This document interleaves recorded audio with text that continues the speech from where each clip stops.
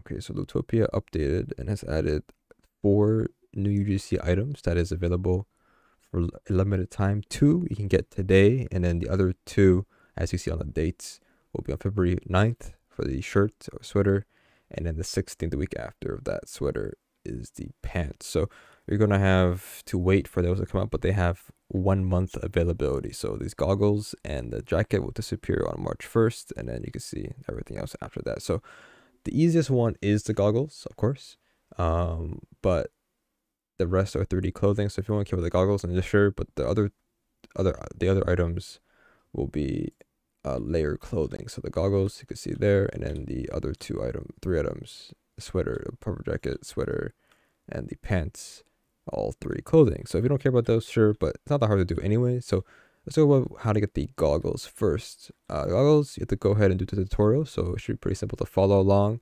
and just follow the arrows. I'm pretty sure all I want you to do is talk to go to these NPCs and stuff, and then like you have to go pick up these orbs. So these orbs, they do respawn, but only when you leave the game, I'm pretty sure.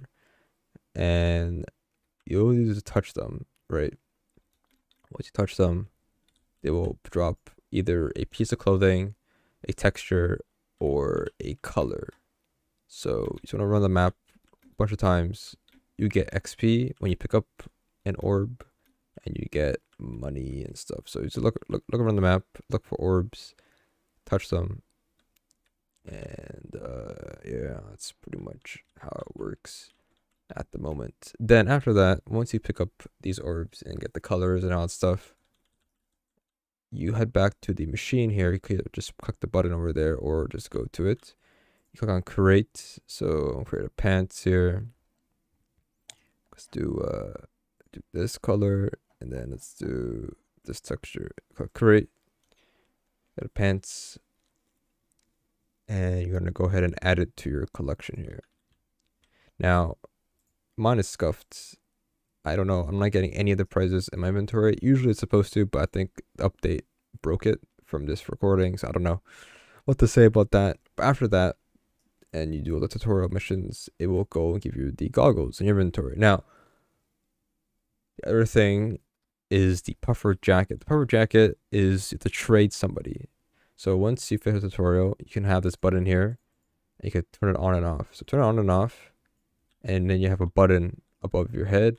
So when you go and walk near somebody with the same circle above their head, you hold down E to interact, then you can trade somebody, basically, and then you'll get the puffer jacket from doing that.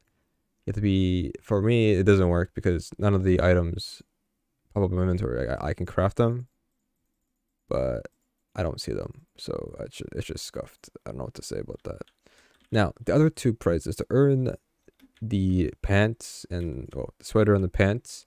The sweater they get to level 10, and the pants you get to level 20, which just seems like a lot, but actually it's not that bad. So every time you level up, you get +1 in your inventory, up to 24, and so eventually you'll get the orbs so often that you never need to go back, because usually you think, oh, it's gonna take a long time to create a bunch of clothing and then to reset your inventory, right? But that's not the case.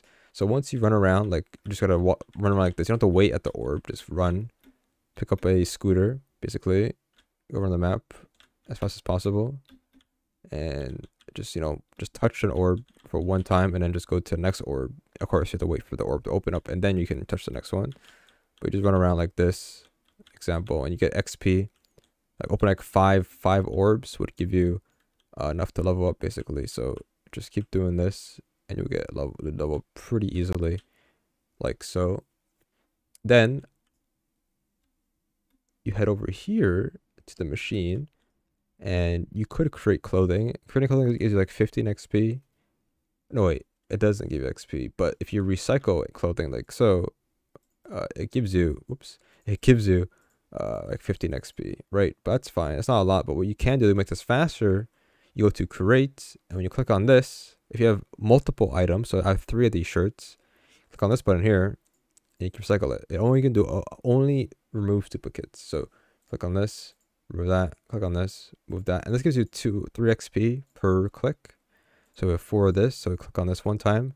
3 plus 3 plus then plus 9. So go ahead and do that, and this will free up your inventory only if you have duplicates of that one item. So just keep doing this.